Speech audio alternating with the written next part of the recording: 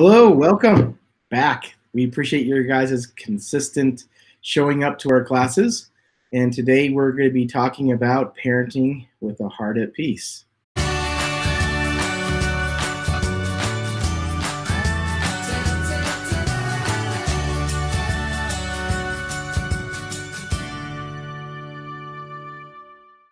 This is Troy Faddis, licensed marriage and family therapist. Hi, this is Dr. Maddy Liebing, a psychologist and marriage and family therapist. We're happy to be here with you today.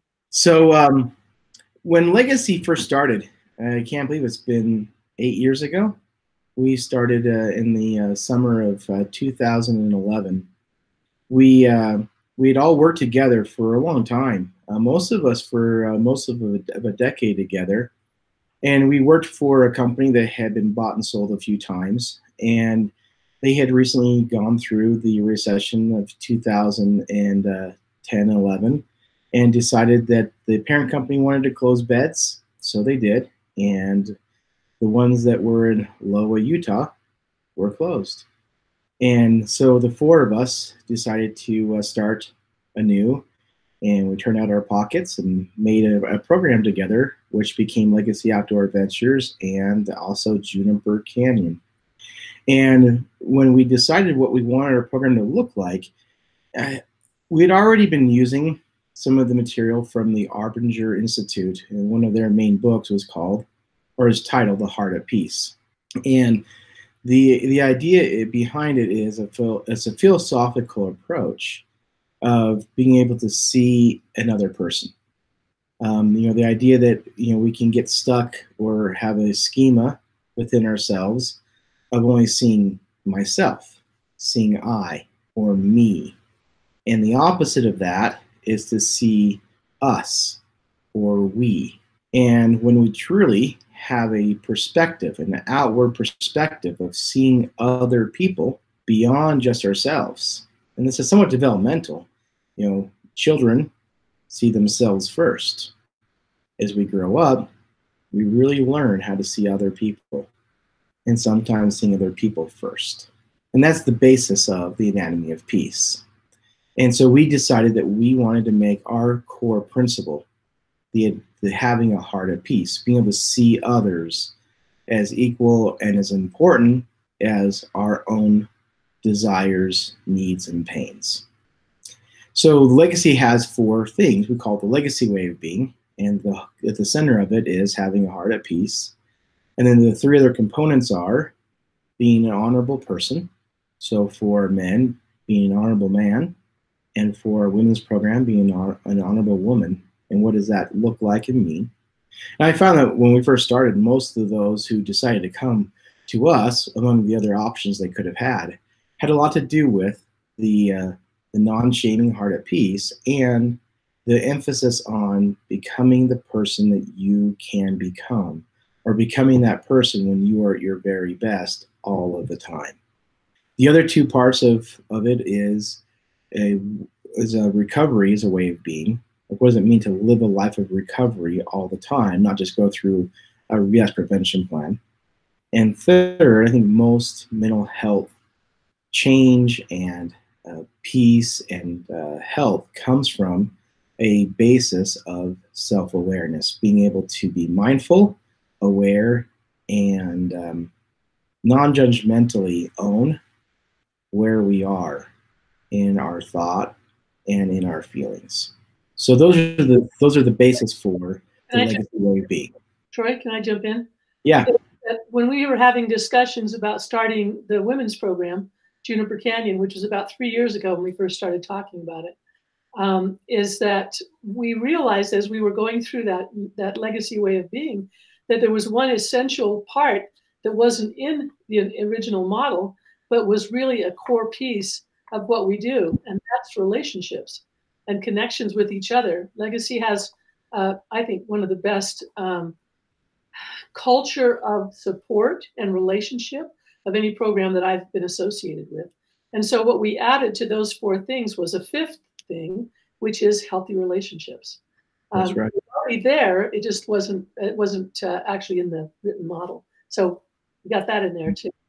As a part I appreciate that, Maddy. It's okay.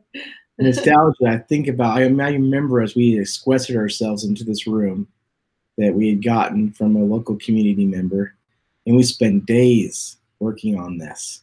And I do think that having a heart at peace really lends itself to the relationship component, but it wasn't intentionally labeled. And that's something I really value in what you added to it, was the intention of relationship. So last week we started talking about the anatomy of peace, and I wanted to just do a quick overview to review from last week the way of being. Every behavior can be done in one of two ways, and it's what's behind what we do or what we say that's much more important than actually what we do or what we say. We all intuitively know where people's intentions are coming from, and we will mirror most often what we are receiving. And the two ways are having a heart at peace or a heart at war. And when we have a heart at peace, we objectify others, and that objectification usually is because of one of three things. The first, we see the other as a problem or an obstacle, or we see them as a tool or vehicle to be used to get what we want, or three, they're neither of those, and so they become irrelevant to us. And at any time that we treat others in any of those three ways, we have a heart at war.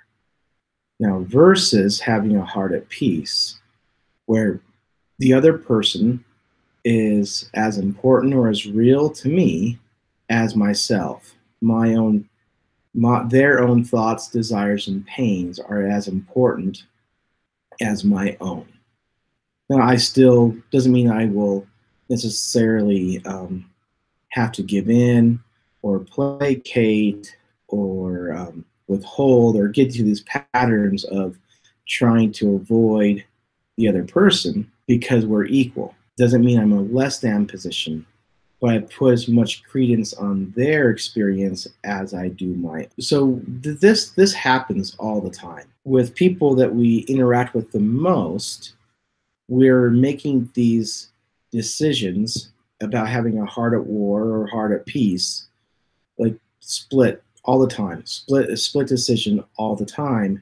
And doing that chronically, especially if we're in a dynamic where it is a heart at war, to conserve energy, and because it takes a lot of, whenever we do this, having a heart at war with someone, there has to follow a justification because it's not a natural state for us. And so we'd start to justify why we did this to conserve the energy.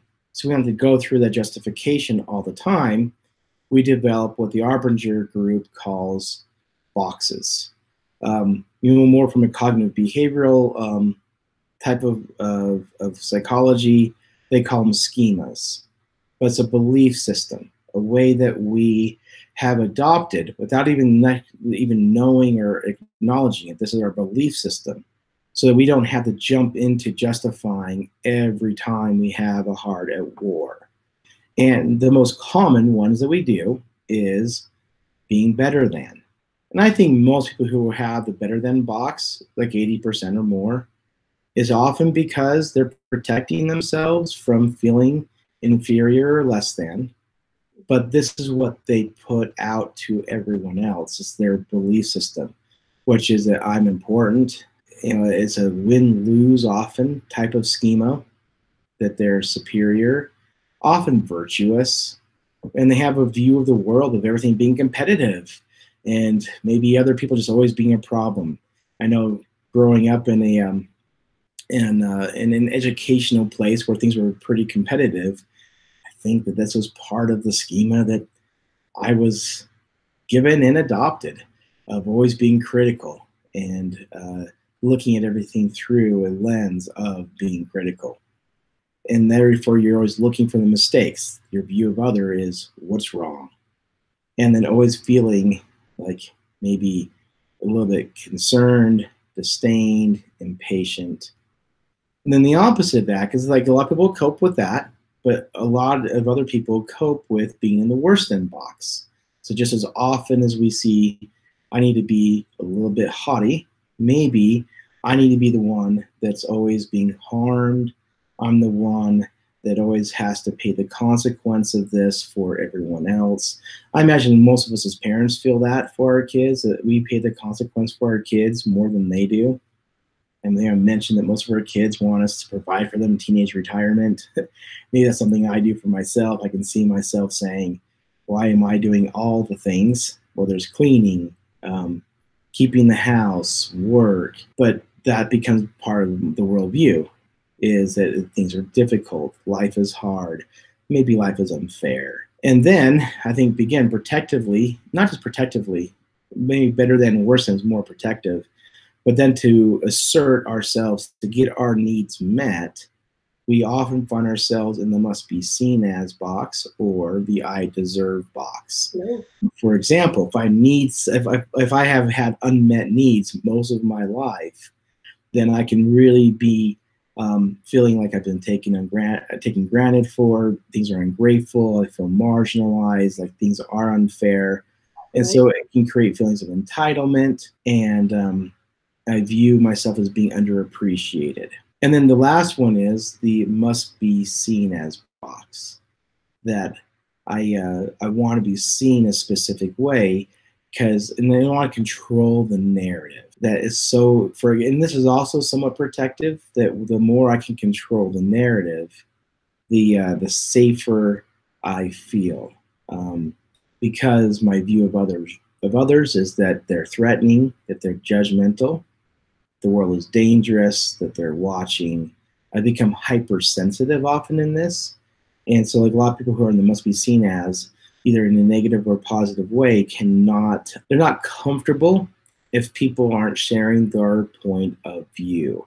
And so, if another point of view is presented, they do everything they can to extinguish that or to close it, shut a door on it, and try to alter that way that person is thinking or feeling. And it's usually because it threatens their sense of safety. And so they're trying to get back to that sense of safety as quick as they can. And that can only come when you see the world as I want you to see it. So those are the 4 boxes. And I think Maddy mentioned this last week, that there's probably more than just 4 boxes. If we think of it as schemas, we all end up developing schemas that we have created to help us navigate this hard world that we're in. And particularly when we have some daughter ourselves in treatment, and how we view the reasons why we're in treatment, we can create a lot of schemas to help us cope. All right. So what happens is that when we are living in those boxes and we are, operating from a heart at war, we tend to get into these dialogues with each other. And this is the Anatomy of Peace version of the same thing we've been talking about for the last couple of weeks, the negative cycle that 2 people get into. And the parts that you can see is starting on number 1 down there on the bottom, is that someone will do something. So there's some kind of behavior that's admitted. And then there you go. Thank you. Good marker. And then the other person will see some things and they'll kind of interpret what that person did. So they'll see the behavior and then they'll interpret it in their mind about what does that mean. And then they'll do something, number 3, in response to that behavior. And then the other person will see something as a result of that behavior and make a conjecture about it and make some decisions about what that means in the relationship. So for example, and this you can see some of these things are badgering or complaining and insisting that they do as I say, is maybe one of the ways that this starts, with the parent doing it that way. And then number 2 is that they see that I'm an object and my parents are demanding or unreasonable and they're nagging me. And so then number 3, protest. Maybe I comply, but I do it with an attitude. I do whatever I can to let them know, that I'm not happy with the situation. And then they see again an object instead of seeing a person. He's self-centered, inconsiderate, immature, not growing up the way that I want him to grow up. And then what happens is that when we get into this negative collusive cycle and we start going around and around, we have a tendency to want to get people on our side. So we'll talk to our partner, or we'll talk to our friend, or we'll talk to somebody else and say, can you believe that he did this? I can't believe it. And they'll say, oh yeah, that's really dumb. And then they become our allies, and we start, kind of getting sides. And the kid does the same thing. Maybe he says, can you believe my parents are so demanding? They're hovering. They won't give me any space. They won't let me grow up. And so then he gets allies over here too, and maybe even people in the same family. Like maybe they get the other parent becomes an ally to the son or daughter. And so then you end up basically with two warring groups of people. This is why we go to war. And almost every war that you can historically look at has started in this kind of a way and has ended up with people being separate from each other and seeing each other as objects and not seeing the other person's point of view at all. So I'm going to give you an example from, I'll just give you an example from my life and what I end up doing a lot of times with my husband. He's a really nice guy, but he is a terrible driver. I mean, he's just scary driving. And he sees everyone on the highway as an object, and it's an object to get around or to get past or get, over the top of, I feel like sometimes. And so what happens is he drives like a crazy man. That's number one for me. So he's driving fast, he's slamming around, you're getting, all thrown around the car. It's terrible. And so what I see when he does that is that he's inconsiderate. He's not thinking about the rest of us. He's putting us in danger. We're going to all die. And I just get really frustrated. So what I do is number three is that I start saying, slow down. What are you doing? You're driving me crazy. This is a crazy way to drive. Stop this, whatever. And what he sees is I don't trust him. And I don't think he's, being, taking care of us, or he's not doing a very good job, or, that basically I don't trust him. We've almost gotten to the point in our relationship that a lot of times I do a lot of the driving just because we just get into this cycle so quickly and so easily every single time. And it just gets us going and going and going. And for me, it's like, I keep thinking I should do better than this. I can see this happening. I can see this cycle happening. And one of the things that was consoling to me about this is that I was in a training with Mike Marchant. Is that his first name? The guy that has Anasazi toy? Yeah, that's right. And he was doing a training, an Anatomy of Peace training with a whole bunch of people. And he's, part of the group that wrote some of the stuff, and he's been doing the trainings for a long period of time. And what was encouraging to me about this is that he's doing this training, and he gave an example of the collusion diagram that he got into with his wife over the dishes that very morning. And I thought, well, maybe I'm not so horrible because I keep getting into this cycle, because it's so easy to fall into the cycle. The difference is that when you see yourself in the cycle, you get to choose to do something different. And especially before you start getting allies and start turning it into a full blown war. And so just like we were talking about before in our other trainings, is that identifying the cycle is the first and probably most important step in stepping out of it. And as you can see, the main way of stepping out of it is, once you see it, is recognizing the other person as a person and not as an object. Because seeing people as objects is why we stay in this cycle all the way around. And feeling like we're an object is how that cycle keeps getting perpetrated. So I'm just going to ask you to think about, can you see this collusion cycle? Can you think of an example of this collusion cycle in your own life? And maybe even just in the last 24 hours or the last week. And for sure, can you see it in working with your son or daughter? Because we do get into this insisting and badgering, and they feel like they're being nagged. And so number one is us being pursuers. And number two is them being withdrawers. And in both cases, we're not seeing each other as people or feeling like we're being seen as people. So think about that. Maybe we can ask a question like that and have you respond in your mind about that.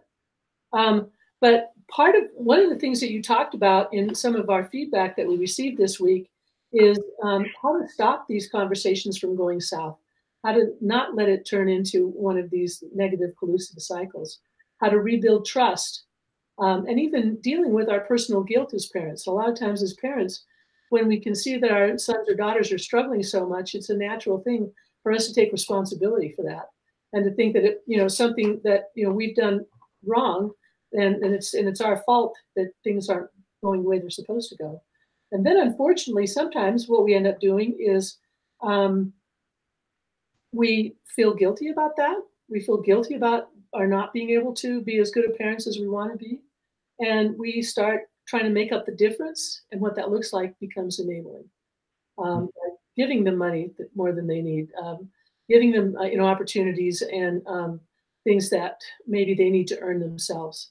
And it turns into, then that leads to the entitlement, and like Troy said, that development of that feeling of I deserve for you to take care of me in this way. I deserve to have a new car because I got good grades, or whatever it is, and you end up with this. I think he called it a teenage retirement, that they feel like they don't have to do anything, and that you're doing all the making up for it. But sometimes that comes out of feelings of guilt and feeling like you're not being able to parent as well as you want to. So we're going to spend some time and relate a lot of this to parenting today. And so I just wanted to add to that too, Maddy, that when we're in the boxes, I think we need the collusion diagram, because that's part of the unaware justification that happens, where we almost need to see them in a certain way so we can justify us being in the box towards them. And they need to see us, like they need us to be an authoritarian parent, for example, so that they can justify why they're rebelling. And that does lead to that justification and continues the war, keeps the war going. And so part of what the process that we're really trying to do is growing adults. Just like growing a garden, we're growing adults, and it's a tough job in our culture these days. But the process is called individuation. It's the process of a child coming into the world completely dependent on their parents. They need help even lifting their head, and you're 100% taking care of them. And the end goal is to have them be independent, where they can operate as an adult, be a responsible citizen, have their own families, and continue that process. But what happens a lot of times, it's not a direct line from dependency to independence. It's a tough go to try to get from point A to point B. And sometimes things get really skewed. And what we end up with our children is that they're counter-dependent. And so what they are, when they get into counter-dependent places, they think they're being independent. But what they're doing is just doing the opposite of what you want them to do in order to feel independent. And they're still completely controlled by the parent, in that they're doing the opposite of what the parent wants. And that becomes even more frustrating. So this model that we have up on the screen right now, called change parenting, is one way to think about the process of parenting. And the collusion cycle, the negative cycle we get into, that's all the communication process and developing those attachments and relationships. This is kind of a overarching model to kind of see why these pieces are so important. And as you can see on the axes, the going up and down is having healthy boundaries, being clear about what those boundaries are. And then the bottom is having strong relationships. And so what happens is it's healthy boundaries on this side and strong relationships on this side. Then you can get to being in the zone, which is the true parent up on the top right-hand corner.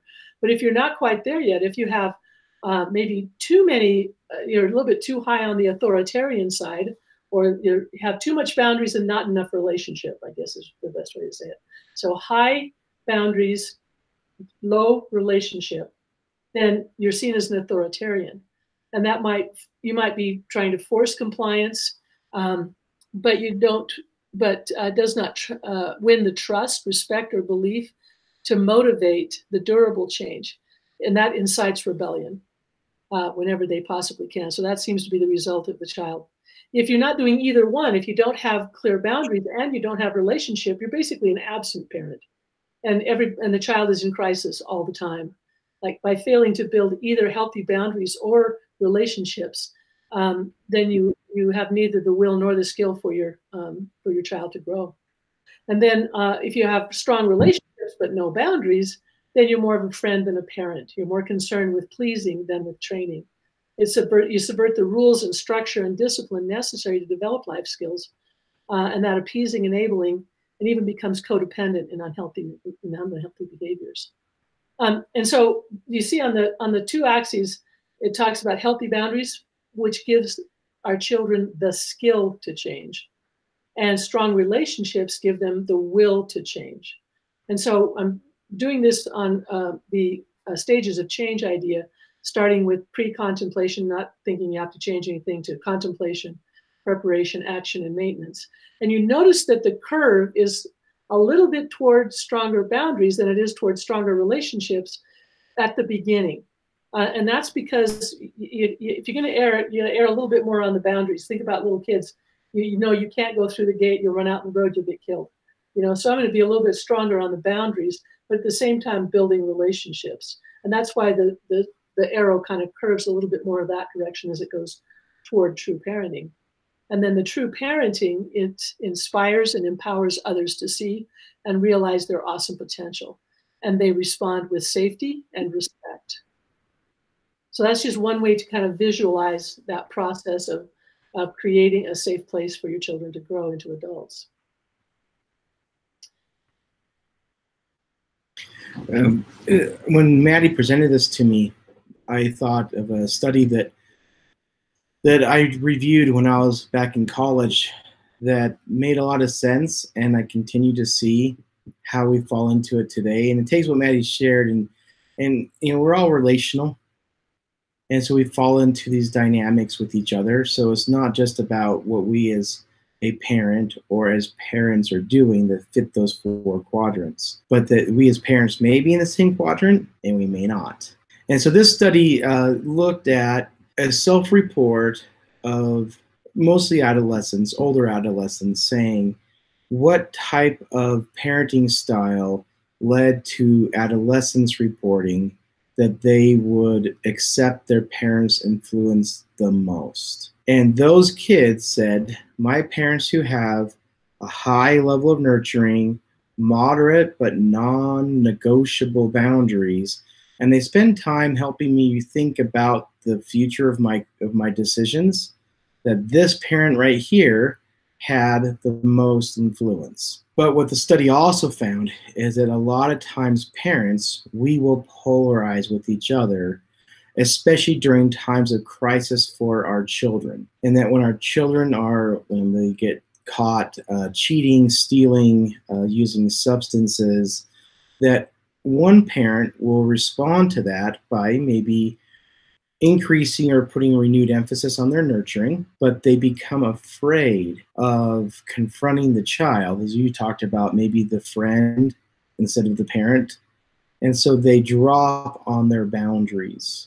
So I think this is a fluid state, these quadrants, it's not a static state. But this parent also is sometimes afraid to help the kid explore what the future might look like. So they both have low exploring the future, low boundaries, but a lot of emphasis on nurturing. And what in this situation, a lot of times the other parent will take a polarizing view.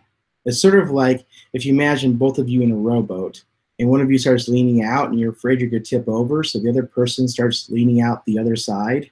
And now both of you are like leaning way out of the rowboat, being angry at the other person for almost capsizing this boat. So what happens is that the other parent drops their nurturing. So they're way down here, but they put most of their effort into, let's have strong, rigid boundaries. That's what's needed right now. And they put a lot of time and effort into trying to help them see what they're doing wrong. And so the kid will often hear that more as lecturing. And so we have these divided parenting styles that look like this and look like this. And when we're split like that, we find that the kid can walk through our parenting style, often with more authority than we do. and we have almost no or little influence on them. But when we can try to not polarize, pull back into the rowboat, and together find a way of doing nurturing, deciding what our non-negotiable rules need to be, and spending enough time looking at the future of the consequences, that helps us realign and reestablish proper influence for our children.